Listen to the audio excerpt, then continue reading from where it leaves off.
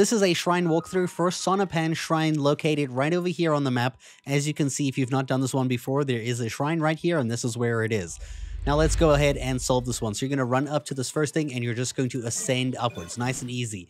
On this section here, you're going to immediately go to the left here, and you're going to move this like block, but like just to cover the corner of the chest over there.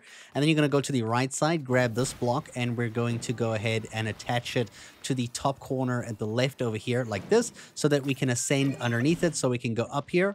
And then from here, you're just going to drop down, open up the chest. Once you've got the chest, you're going to grab your block again, loosen it. And the quick way is to actually put this at the top here and go ascend from the beneath, and then just go straight all the way to the top into the next and final room.